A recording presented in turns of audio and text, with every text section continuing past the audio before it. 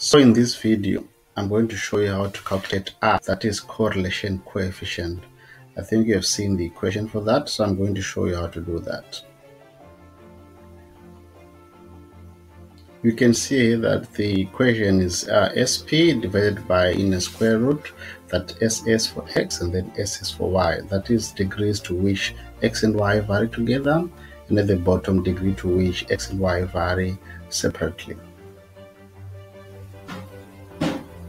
So in a test or in assessment or an exam, you're likely to be given two set of scores for X and Y. So what you do, you create 7 columns like what I did here.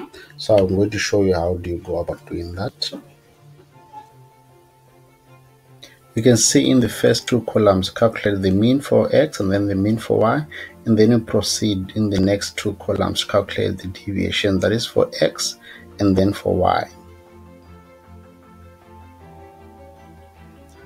The next columns are for deviations, so you square the deviations. So the total of that is sum of squares, that is for X, and then sum of squares for Y, that is 6 and 6. For products, the last column, you multiply column number 3 and column number 4. For example, the first one is minus 1 times 0, the second one 2 minus times minus 2, that is minus 4. So then you add to come up with the sum of product, that is minus 5. After that, just substitute the SP that you obtained, the SSX, and then the SSY. The SS is for sum of squares, and then you can calculate the R. I'll show you in the next slide.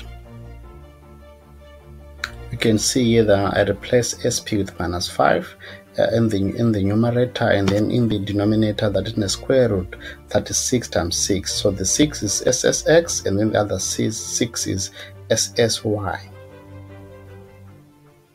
So in the denominator, so 6 multiplied by 6, that is 36, and then the square root of 36 is 6. So it means that minus 5 divided by 6. So the answer is minus 0.83. So R is minus 0.83.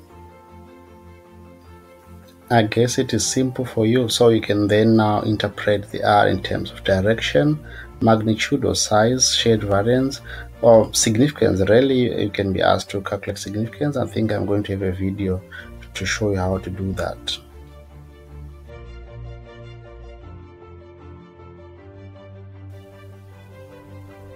So I wish you all the best in whatever program that you are doing. Do not be anxious. We are here to support each other. Thank you.